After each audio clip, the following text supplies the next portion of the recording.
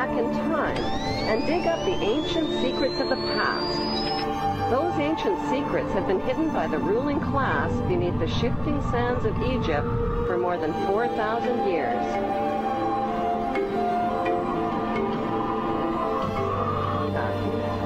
The ancient Egyptians kept detailed records of their culture and history in tombs, in temples, and on pottery.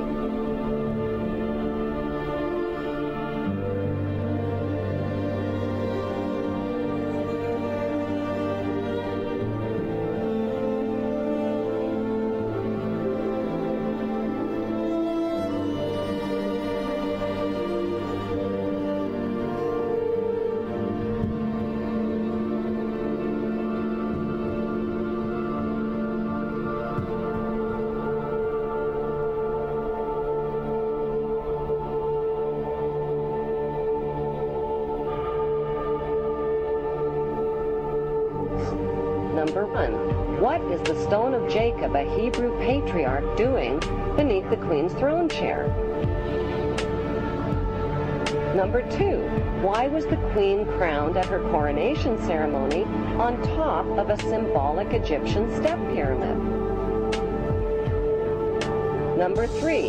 The monarch's crown has 12 stones at the base, each representing the 12 Hebrew tribes.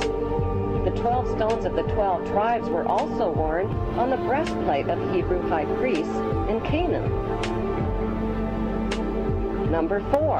The Union Jack represents the reunion of the United Kingdom of the 12 tribes of Jacob, or Jacob.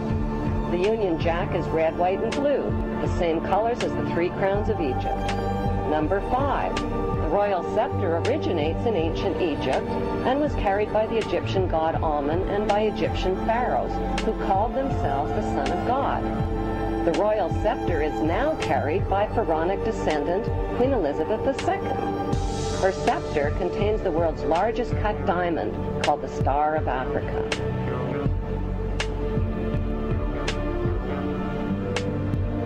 Number 6. The queen's punishing flail or whip is partially hidden under her arm. The flail or whip also originates with the pharaohs of ancient Egypt. Number 7.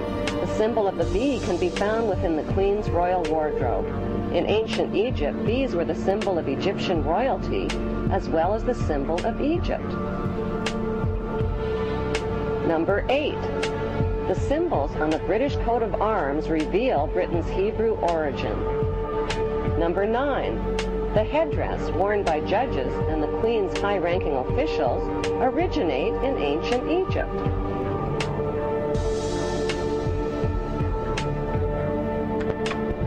Number 10. Kilts, like the one worn by Prince Charles, originate with the Egyptian pharaohs who wore white kilts. God save Queen Elizabeth. Long live Queen Elizabeth. May the Queen live forever. Number 15. Incest was practiced by ancient Egyptian royalty. Mothers married sons and brothers married sisters to keep the power and the money all in the family.